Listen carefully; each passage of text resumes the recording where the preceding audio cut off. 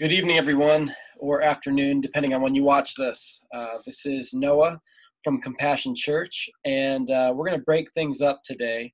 For the last couple of weeks for our church, I've been laying out different tools, you could say, to share our faith. Remember, we looked at, why do we share our faith? We looked at how do we share our faith? Even when do we share our faith? Believe it or not, these are questions that matter. A lot of times we don't share our faith because we don't feel equipped, because we can't answer simply, well, what do I even say, right? So we're going to take a break from that this week, but it's still related. Something the Holy Spirit has really been working on my heart with, as well as some other individuals I'm walking beside with this in discipleship with, has been looking at the importance of understanding what it means to obey Jesus, right? It might sound so simple and pretty straightforward. However, I think we're going to see in this small teaching together that this is a topic that I think we are maybe missing it on, or maybe not missing it, just we don't want to because it's really hard. And I'll be the first to say I understand and I get it, okay? So we're going to go through something together. I'm encouraging you to get your Bible out, get a piece of paper out. This is going to be something really simple for you to see and be able to communicate and teach to other people. Remember, anything I ever communicate, the goal is for you to be able to take it and run with it, because it's not about me. It's not about any personality. It's always about Jesus. It's always about the Word of God and the simplicity of this beautiful message that can transform lives as we freely give it to others. Okay?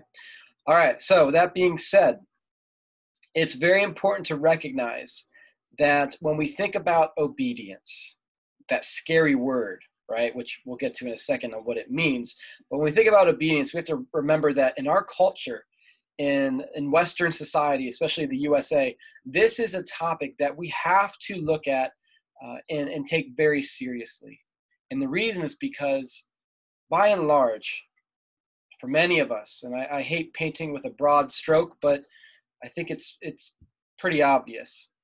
Many of us read and understand and do things as far as reading the Bible or prayer to better understand versus to better obey. So we'll read books about God. We'll be in our Bibles. We'll have quiet times. And we do these things so we can better understand. Hold on. Hey, honey. I'm actually recording a class. Do you want to come say hi? Okay, you go. Hold on a second, okay? See, anytime we're doing this from home, we'll always get a surprise visitor. It could be one of the kids or Michelle, which I love. Kenny, you want to come say hi? No, she does not want to. All right, so we'll keep this going, okay? When we look at our society and culture, we read to understand. We read to have knowledge of. We pray to understand God or understand a situation, but very rarely does obedience or the desire to obey come anywhere on the radar in our spiritual disciplines. However, what we're going to see is that obedience is actually the foundational cornerstone of what it means to follow Jesus. Discipleship has to be based upon obedience, because if it's not, then we aren't disciples. But if discipleship, which is that process of becoming like Christ and learning, if it's based on knowledge and education and just consuming different things, then we're not really disciples. We're really, fans of Jesus. And to be a fan is really to sit on the sidelines and to know a lot about the team or the person. But to be a disciple is to be in the game, is to be somebody who is living it out. So this is why this is so important. Let's go to John 14, verse 21 together. You can always pause this if you have to. I have to turn there as well.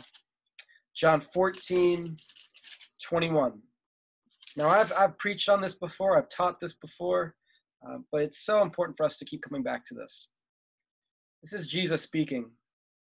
He says, "He who has my commandments and keeps them is the one who loves me. And he who loves me will be loved by my Father. And I will love him, and I will disclose myself to him." I'm reading from the New American Standard Version. Forgot to say that. Verse 22.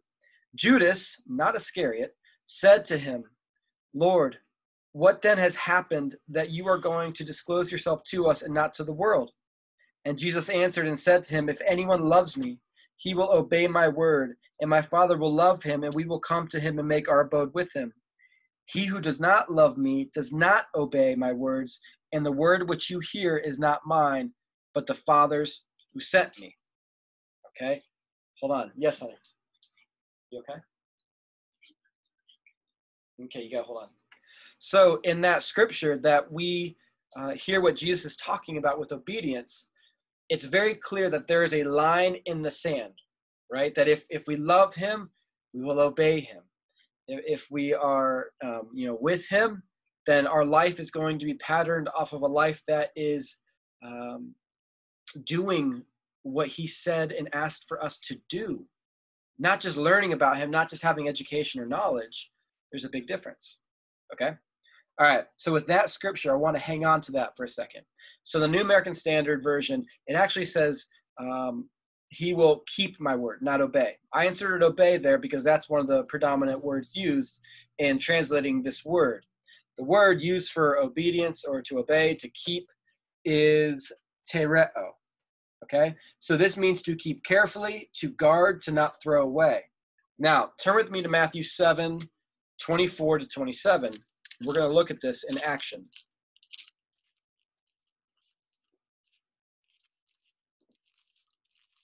Okay, go ahead and turn there. Excuse me for 1 second.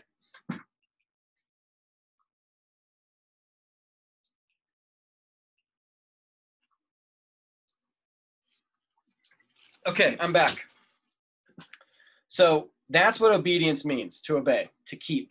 It means to guard carefully, to not throw away, to really hold closely whatever it is, okay? And by hold closely, it means to follow through with it, to hold it so closely that this becomes part of who we are, that the commands and the actions that Jesus gives us are something that we take so seriously, okay? That's what tereo means, okay? All right, now, in Matthew chapter 7, verse 24, we get the famous imagery that Jesus uses after the Sermon on the Mount. And listen to what he says. Therefore, everyone who hears these words of mine and acts on them, you catch that?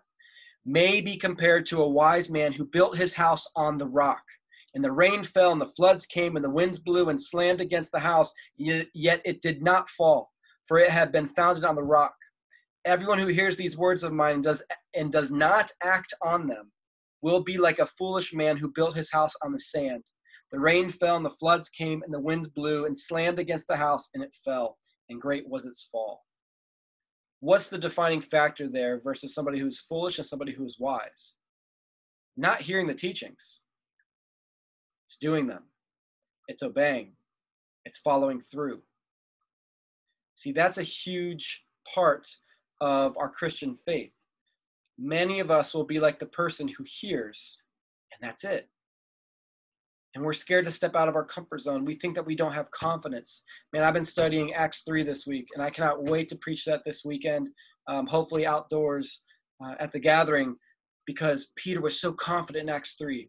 He said, silver and gold I do not have, what I have I give to you. Okay, I don't even want to go much more into it because I can't wait. But Peter is following through. He's acting upon what he has read, what he has understood, what he has heard from Jesus. He's somebody who's building a wise house, or a house with wisdom, on the rock. Okay, now let's keep going here. So we have doing and obeying, right? Jesus talks about it, about building the house.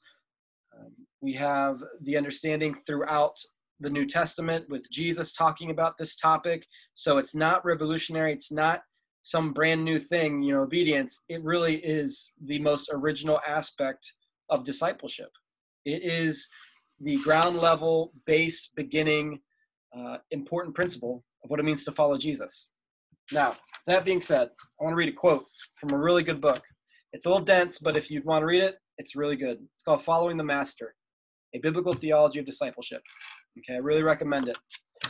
But this is what he says about obedience and discipleship. It's about 4 or 5 sentences long. But knowing these things is not enough. Jesus' disciples are called to obey or observe all that Jesus has commanded. His disciples will live different kinds of lives than other kinds of disciples because they will be obeying the most distinctive teacher and teachings of history. This is one reason why we should be hesitant to refer to his disciples simply as learners.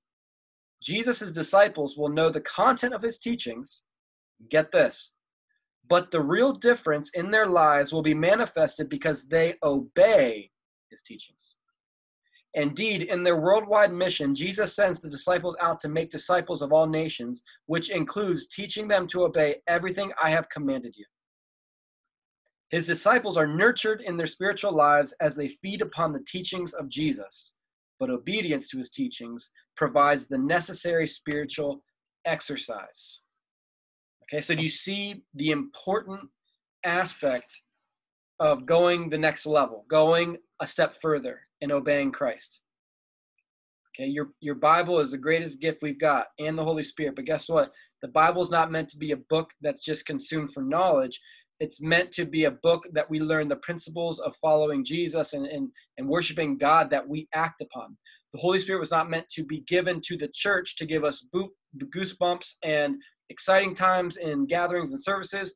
The Holy Spirit was given to the church to provide for us the boldness and the firepower and the energy and excitement to obey and act upon what Jesus taught. Okay, a couple more scriptures. Paul understood this. Look what Paul says in 2 Timothy 2:2. 2 Timothy 2:2, Paul says, the things which you have heard from me, and he's speaking to Timothy, the things which you have heard from me in the presence of many witnesses, entrust these to faithful men who will be able to teach others also. Do you see what he did right there? Paul is basically saying, everything I've taught you, I want you to give to others, who can then give to others. This is not head knowledge. The things that he teaches Timothy, when you look before and after, all of it deals with action, with obeying, with being willing to be ridiculed, being willing to be uncomfortable, being willing to step out of your comfort zone, be willing to be put in awkward situations because of the cause of Christ. And he says, give this teaching to others so that they will do it and teach others as well. So what is to be passed down to other people, what is to be passed down to your children, to grandchildren, to your friends and coworkers, is not your astute knowledge of God, is not your testimony only. You are meant to pass down a life and legacy that when people see you, they see that you aren't just regurgitating knowledge about Jesus, but that your life's actions are lining up with the very King of Kings himself, even down to praying for the sick, seeking to heal those with diseases. Fill in the blank. Whatever Jesus commanded his disciples to do, it applies to you and I as well, because we have the same Holy Spirit. In fact, they didn't even have the Holy Spirit poured out upon them like we do. So obedience is a huge aspect of this. See, Paul understood that the kingdom message was meant to be spread everywhere. He knows this because surely he heard what Jesus said in Matthew 28. Now, he didn't have a Bible like you and I have, but these were traditions passed around the early church. Surely Paul understood this, that when he hears from Jesus in Matthew 28 and what he had to say, he knew that he had a new life's mission that required a scary amount of obedience that could cost him his life, and it did. Turn to Matthew 28, 16, well, we'll start in 18 to 20. This is the Great Commission. We've already read through it, I believe, 4 weeks ago in one of our classes. It says, Jesus came up and spoke to them, meaning the disciples. He said, all authority has been given to me in heaven and on earth. Go therefore and make disciples of all the nations, baptizing them in the name of the Father and the Son and the Holy Spirit, teaching them to observe all that I commanded you.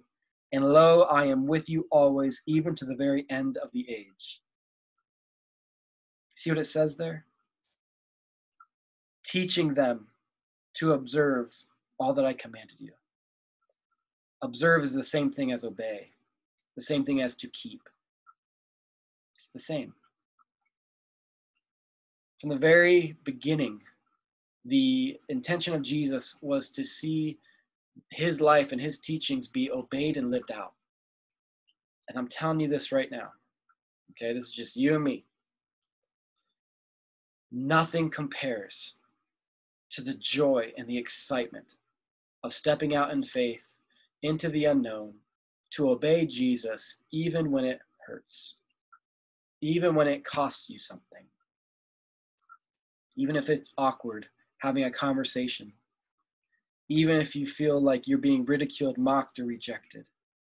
Jesus teaches us, blessed are you when you are reviled for my name.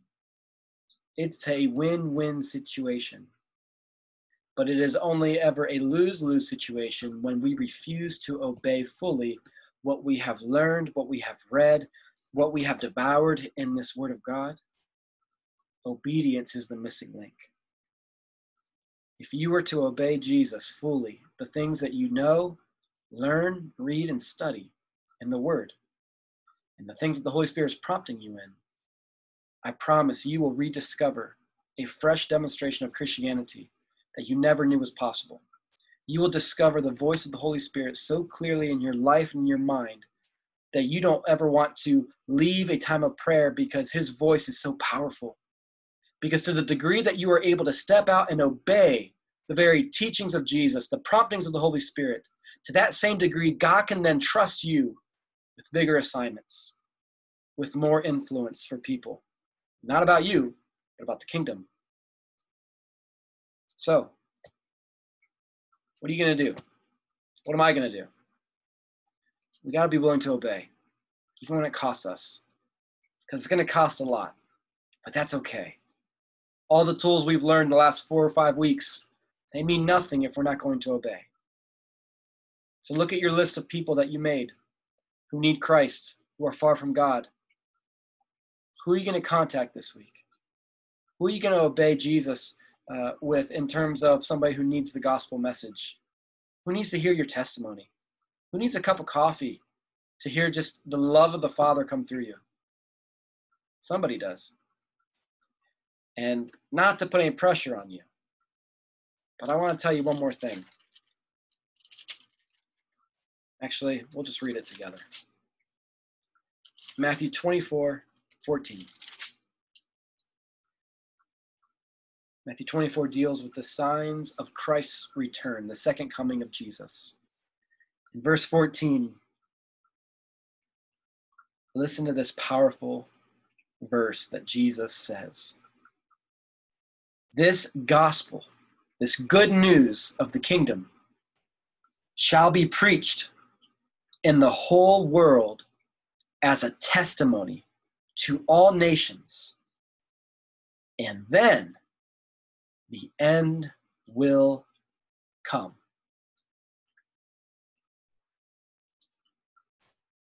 Where's Jesus? Why hasn't he returned yet? What's he waiting on? We want to experience the new heavens and the new earth, things being made right, injustices being righted. What's he waiting on?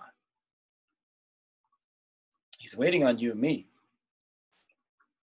He's waiting to see if we will be obedient. And if all of us can embrace what it means to be an obedient disciple of Jesus, we will surely go through more difficulty, but we will be that much closer, both to the return of Christ, but also the very presence of Jesus living in our lives on a daily basis. I know that's what you want. I'm going to pray for you, then we're going to call it a night.